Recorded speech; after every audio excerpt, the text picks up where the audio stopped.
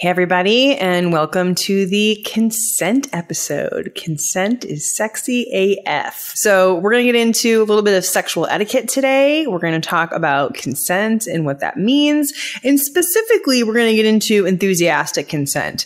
And so basically, when we're talking about consent, we're talking about an agreement. So that's how we're going to define this. We're talking about an agreement to engage in sexual activity with each other. That could be defined however you define it. Sexual activity is pretty broad. This is for people who are in marriages that have been together for many, many years. This is an episode for people who are single, who are, polyamorous and dating. This is for people who are in newer relationships, because we all actually need to navigate consent.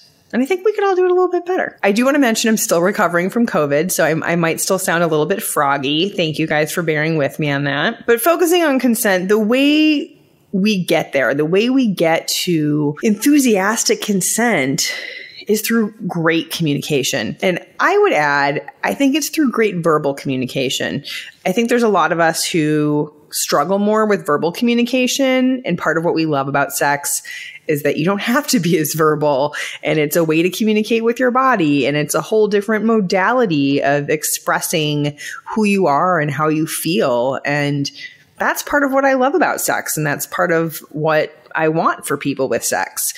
But when it comes to consent, which I think is especially important when we're trying something new, or when something's not feeling right to us, it's really important for us to be able to say that and not give into any sense of how we should be performing or how we should be showing up for our partner, but to really show up for ourselves first and foremost, because sometimes we can internalize this idea that we should just be consenting. We should just be going along with something. So that's something important for us to be aware of as well. And part of why I wanted to do this episode. One of the most important things with consent is that we have the ability to stop, right?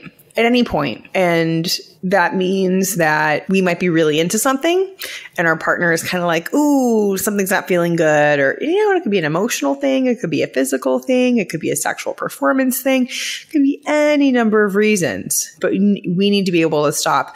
And our partner needs to be able to stop in order for us to have a foundation and a sense of safety in the sexual relationship. And so that's so foundational to creating true intimacy and to letting go, right? Like the safer we feel, the more we're going to be able to let go, the more we're going to be able to explore fantasies. And that's why this episode is titled Consent is Sexy AF, because creating that foundation just kind of means that the sky is the limit. So I hope that comes through for you guys. But we're going to get into, the fact that consent is ongoing. We're going to talk about risk-aware consensual kink, pestering and pressuring, and how that can be a pattern that shows up, and the importance of the enthusiasm with the consent, and a tip also on how to verbalize consent in a way that's most clear and most accurate. I'm also going to include a link to an organization called RAINN, RAINN, and that stands for Rape, Abuse, and Incest National Network. They have some great information there about consent, about the definition of consent, about different, rules and laws about consent, trainings that are available, all sorts of good stuff. So that will be included in the show notes. So consent is ongoing. And consent can change at any moment. So if you and your partner decide, okay, we're going to have anal sex tonight, it's not something we normally do, and then you're in the middle of having anal sex, and then one partner is like, oh, this is not feeling good. This is painful, or there's not enough lubrication, or I thought I was going to like this, and I really, really don't. There has to be that ability to stop. And this is something where I've been making out with people or hooking up with people, and they've even said to me, oh, well, if we go this far, I don't know if I can stop. Red fucking flag, my friends. So you need to be able to manage yourself as a human in sexual situations. You need to know that you can stop for the benefit of your partner, right? And that might take some, mental management. But I really think as conscious human beings, we can stop. We might be a little irritated about it. We might feel a little sexually frustrated. You might have literal or metaphorical, blue balls or blue ovaries. And that's okay, because it's that important that we put our partner's safety and well-being first and foremost, right? That's one important thing. Consent is ongoing and it can change. All right. So the next thing that we're going to get into with consent is an acronym. It's called RAC, and it stands for Risk Aware Consensual Kink. And I want to emphasize the risk aware and of course consensual, since that's the topic of the episode. But the risk aware part is something I want to emphasize because there's sometimes questions. I've heard different debates and discussions around consent, and even the idea of people maybe not being as aware of, different aspects of the patriarchy. So you hear a lot about couples looking for a third, and they're often looking for a third who is female identified. And sometimes there's a dynamic where the guy's uncomfortable with another guy being involved. And that's an area where people will say, oh, well, the female partner might not be aware of how unfair that is, or how patriarchal that is, or how, just biased or whatever it is. And first of all, that's not always the case, right? Like, we don't know the dynamics of anyone's relationship. And I think a lot of times it's the female partner who's driving it because she wants an outlet for her bisexuality, right? And so I think it's important first and foremost to realize that it's only the people in the situation who get to give consent, right? The bystanders or the peanut gallery does not get to give consent. The other thing, though, which I think is a good point, is that you want to be kind of risk aware or educated. So being educated about, patriarchal implications of different sexual scenarios, being educated about safety, right? If somebody is more into the kink community and gets into breath play, they might not realize how dangerous that can be, right? And they might not have the information they need. Or if somebody gets into, tying their partner up or being tied up with rope, for example, you got to be aware of nerve damage and the potential for that. And so there's, classes and workshops and things like that where you can become more risk aware. So I view this as a process, because you're never going to be 100% educated and you're never going to be 100% risk aware. The idea here is just do your best, especially if you're trying something that you're not super familiar with, especially if you're trying something that your partner is maybe not familiar with. Really take the time, find a few different sources and educate yourself. Read some articles, watch some videos, find somebody who is more experienced and get them to teach you. So it's okay to go slow. Sometimes we get so eager in our desire to explore new sexual frontiers, which I 100% encourage, but we can go too fast and miss some of that risk aware and educated piece. So that is one additional note about consent. Another one that I want to mention, and this is one I have unfortunately experienced a bunch of, and I know I'm not the only one, is pestering and pressuring are not okay. I think there's some really interesting mixed messages in our culture around this. And so that's really why I wanted to address this one. I think when it comes to, rape and sexual assault, those really obvious consent violations, we tend to think of it as physical violence, right? And so I think we get it in our heads, as long as we're not being physically violent with somebody, we're not committing sexual assault. We are not actually raping somebody, right? But that's not true, okay? And so it's really important to realize that if someone is not into it and you just wear them down through pestering or pressuring, and vice versa, if you're the one kind of being worn down, to realize that's not consent, right? And so that actually can be a sexual assault or a rape scenario. Now, where I think we get into some trouble with this is it is common for people to initially say no, or to initially move someone's hand away, right? And then they get more turned on, they get more into it, and then they change their mind and say yes. And that's fine, because remember we started out by saying consent is ongoing and it can change. So that's fine. But I think where we can find a happy middle ground is, instead of pestering and pressuring and like, okay, did you change your mind? Or maybe somebody, moves your hand away and then 5 minutes later, you're kind of like, okay, but they seem more into it now. Should I try again? And so I think this is an area where we can have a meta conversation up front just to avoid any kind of gray areas or miscommunications and discuss, hey, let's just go as far as hand jobs and fingering today. That's the furthest we're going to go. I don't want any oral sex. I don't want any intercourse. And then that way we can just kind of relax and not have to have that constant every few minutes someone's trying something and someone's getting frustrated and it just kills the mood. So you can have a meta conversation. If you're the person who's initiating more of the physical contact, I would say just try once, right? And don't try again that evening. And if you're worried, okay, but what if they change their mind? Just let them know, hey, if you want things to go further, you can lead the way, right? So maybe you kind of initiate once, you try something once. If you didn't get the signals right or the other person's just not feeling it for whatever reason, let them initiate if they want to go there later, right? And that's something that can be verbalized as well. Like, you know what? I tend to try things once. I don't like to be pestering or pressuring. So if you want to kind of go back there, it's on you. And you can say it in like a sexier way than that too.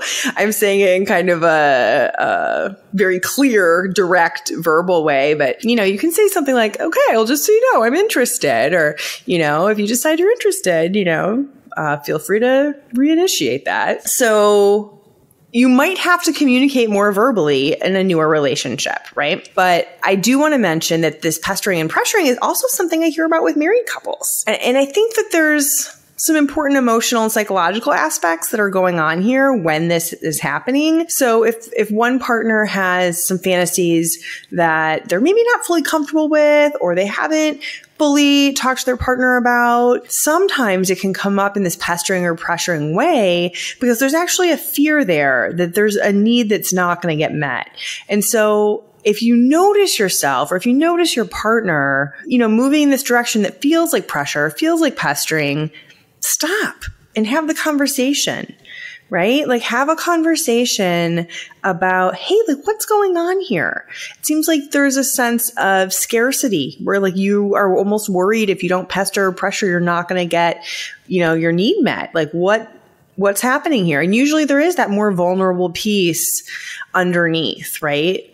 This is assuming a fairly healthy person in a fairly healthy relationship. There's also times where, somebody maybe is experiencing sexual neglect in the relationship and feeling like, hey, like if I don't pester, I'm never going to get my needs met, And then there's actually that wound of like, hey, my partner doesn't realize how much this hurts me, that I'm feeling sexually neglected. I think it's also important to distinguish having a conversation is not the same as pestering or pressuring. So if you bring up the topic, it doesn't mean you're failing to, honor consent. It just means you're expressing your need, right? It doesn't mean you're going to definitely get your need met, but you can express your need and you can express if, hey, I've brought this up a bunch of times and I don't feel like it's being taken seriously and here's how I'm feeling impacted. Or, hey, I want us to connect.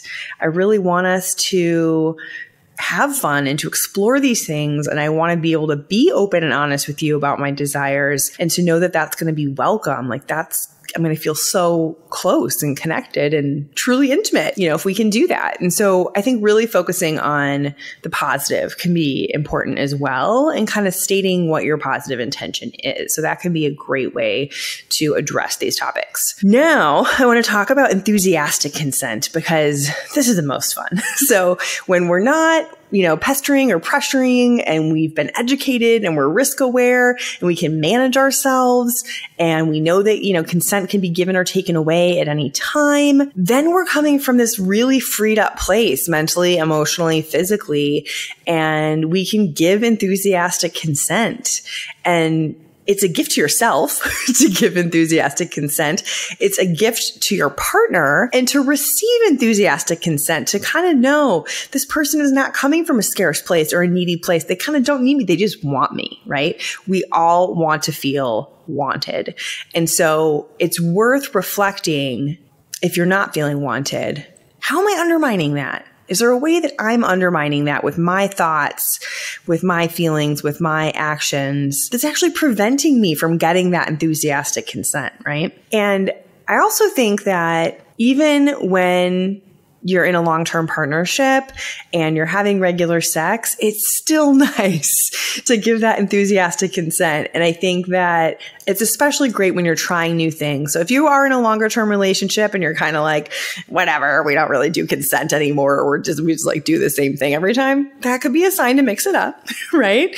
That might mean it's time to try something new where consent is necessary. And I will also mention, with different power dynamics or with really long-term relationships, you might give sort of a blanket consent that, hey, intercourse is generally okay. Or, you might say, I'm okay if you wake me up in the middle of the night to do something sexual. Or you might say, literally never do that because not much is more important than my sleep. And so you can have that, but I still think it's important to honor consent in the moment. When there's a power dynamic in the relationship, so if somebody's the dominant and somebody's the submissive, it's also important to negotiate the consent outside of the power dynamic as much as possible. So if you're already in those roles where somebody's in charge and somebody's kind of the obedient one, it can be hard for the submissive person to give genuine consent. Submissive headspace is very different, right? So if someone's kind of flipped that switch and they're in that submissive headspace,